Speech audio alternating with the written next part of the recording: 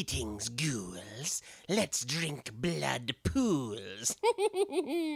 This is your host in the Crypt of Terror, the Crypt Keeper, ready to lead another scream session by narrating one of the nauseating novelettes from my creepy collection of lurid literature. So hold on to your last meal. Here goes with the foul fable I call Out of His Head.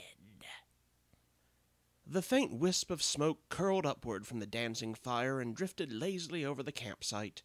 Alex slipped from the tent, the gleaming cleaver in his gloved hand, the perspiration painting his face in the firelight. He grimaced. Stanley knelt before the flames, stirring the smoke-blackened pot. In a moment it would be all over. In a moment Stanley would be dead and Alex's problem would be solved. He moved forward noiselessly, lifting the razor-sharp cleaver high above his head. "The stew'll be done in a minute, Alex." Smells delicious. Everything ready?" "Everything's ready, Stanley!" Stanley stiffened as Alex's high-pitched voice exploded behind him. He whirled. Too late. Alex brought the gleaming cleaver down with all his force. "Alex, my God! Ow!" It was quiet in the woods that surrounded the hunter's campsite. Far away in the night, an owl hooted. Alex stared down at Stanley, crouching as if stunned, the cleaver sunk deep into his head, the handle jutting upward awkwardly. Ugh. Alex hesitated, a wave of nausea sweeping over him. Stanley just crouched there as if frozen, not standing, not falling, just staring at him with dead, glassy eyes that seemed to burn with a flame of sudden understanding. Die! Die already! Fall down and die! The horror of it, the cleaver sticking upward, the blood curtaining down over the frozen, surprised face. Alex turned away, covering his eyes. He would remember it always, the horror of it. Behind him he heard Stanley's body slump to the damp ground. Oh, Lord! Oh, Lord! The horrendous deed was done. Loath to gaze upon the bloody remains of his former law partner, Alex moved into the tent, picked up his gun and the knapsack he'd packed previously, and strode out of camp. I'm rid of him for good. Everything is mine now. No one knows we were up here together. They'll think he was attacked by a maniac. He traveled swiftly through the woods, finally reaching his car. The gun and knapsack and his hunting clothes, including the shoes that had left telltale tracks around the camp, were carefully disposed of. Alex dumped them in a river on his way home. There. Now to drive back to the city and sneak into the apartment. Alex arrived at his apartment building towards morning. He slipped back in the same way he'd left, through the cavernous catacomb-like cellar. When he reached his penthouse door, he quietly lifted the Do Not Disturb sign from the door knob. Perfect! My alibi is perfect. I've been in my apartment since yesterday afternoon. I'd felt ill and didn't even go with Stanley on his hunting trip. Alex smiled. It had all been so simple. He slipped the key into the lock and turned it quietly. The door swung open. Alex stepped in. The dawn light was beginning to filter through the huge French doors leading out onto the balcony. Now, to get undressed and ring down for some breakfast, Oh, hey, somebody's out there on the balcony. Oh, good Lord! The silhouette on the balcony moved towards the French doors, the early morning sunlight gleaming on the steel blade of the cleaver stuck in its head. My God, Stanley, no! No! Fear and revulsion pounded down into Alex's heaving stomach. He lifted his clenched fist to his mouth, closed his eyes, and screamed. When he opened his eyes, the figure on the balcony was gone. Alex stared out at where it had been, sick, trembling. It's all my imagination. Stanley's dead. He's back upstate, deep in the woods. I'm seeing things. There was a pounding on the front door. Alex spun around. A voice drifted through. You all right, Mr. Melton? I'm fine, Sammy. I was having a bad dream. I just woke up. Will you have my breakfast sent up? Alex listened to the footsteps of the house porter fading down the hall. He hurried towards the bedroom. I got to get into my pajamas quickly. Oh, Lord, no!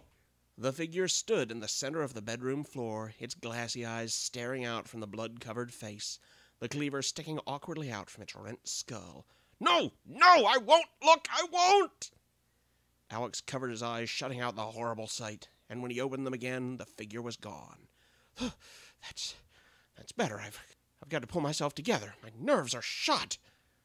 Alex undressed quickly and slipped into his pajamas. He just finished buttoning them when the knock on the door announced Sammy's return.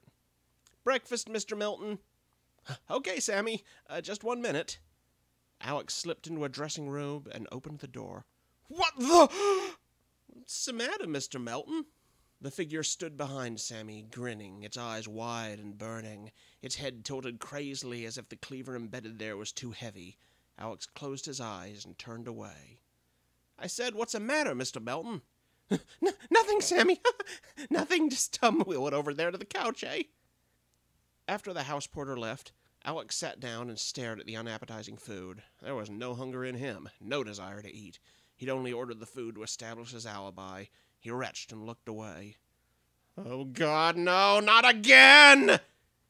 It stood there, bloody, swaying, its eyes bulging, its teeth bared in a death grin.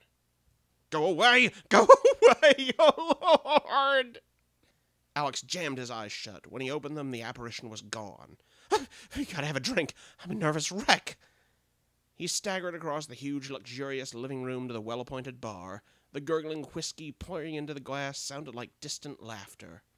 "It's all in my mind. I keep seeing what isn't there.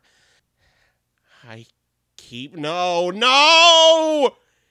As he lifted the glass to his lips, the figure stood before him, grotesque, appalling, sickening. The liquor bottle smashed on the polished hardwood floor. Alex shut his eyes. "You're not there! I don't really see you!" He opened his eyes. The figure grinned at him, stupidly, bloodily, the shining cleaver wedged deep in its skull. "Oh, God, go away! Leave me alone!" He shut his eyes again, shutting out the awful sight. "I won't look! I won't! You can't make me!" 1 minute passed. 2. Alex opened one eye. "Oh, good Lord, it's still there!" He clamped the eyes shut again. With his eyes shut, he couldn't see the horrible sight. With his eyes shut, he was free of it. He waited. After a while, settle down. It'll go away. Drink. I need a drink. He turned with shut eyes to the bar, feeling for a glass, a bottle, knocking them over, spilling, smashing. Finally, in desperation, he opened his eyes. The figure was behind the bar now, smirking at him. "Ah!" It was torture for him, trying to move about with shut eyes, trying to find his cigarettes, a match, trying to satisfy his cravings.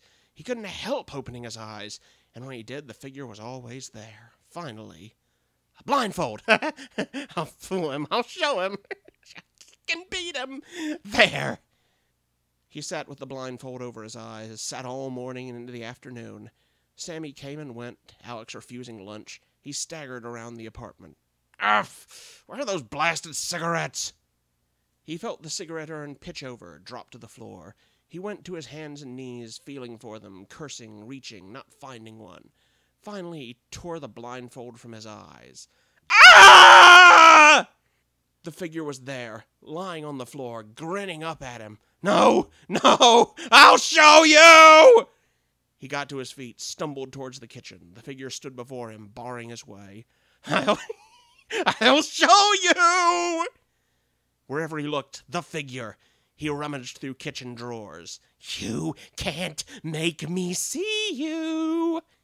He found what he was looking for, lifted it in a white-knuckled, trembling fist. If I'm blind!" An ice pick. The pain, the screaming, unbearable pain of plunging the ice pick, first into one eye, then into the other, and the welcome darkness that followed. Sammy's face blanched white when he saw Alex kneeling on the kitchen floor, blood pouring down his cheeks like crimson tears. "Oh, good Lord!" Alex must have fainted after that, swallowed up into his self-imposed darkness. He floated in it, hearing the faint scream of a distant siren, the muttering of subdued voices, the sound of a motor, the sweet smell of anesthetic. And then, an eternity later, he felt hands touching him, moving about his blind eyes, unwrapping bandages. There we are. No! He could see again. Oh, God, they had made him see. They had repaired his stabbed and bleeding eyes, and he could make out the figure before him, dim, hazy, swaying, with a gleaming object sticking out of the center of its head. Oh, Lord, no! Stanley! He would always see Stanley! There would be no escape! Never! Here in this hospital room, Stanley was staring at him, the meat cleaver shining in the rent skull. Alex leapt from the bed. Wait! There's another way, Stanley! Another way! Another way!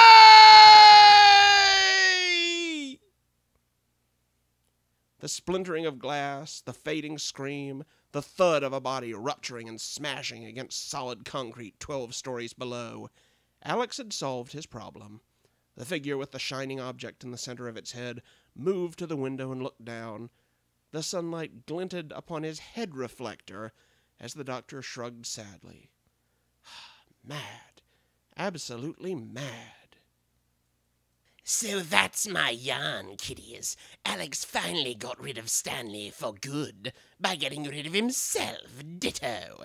Anybody want to buy a splattered corpse? There's one outside City Hospital. No? How about one with a cleaver in its head? Upstate, near a camping site, there's... No?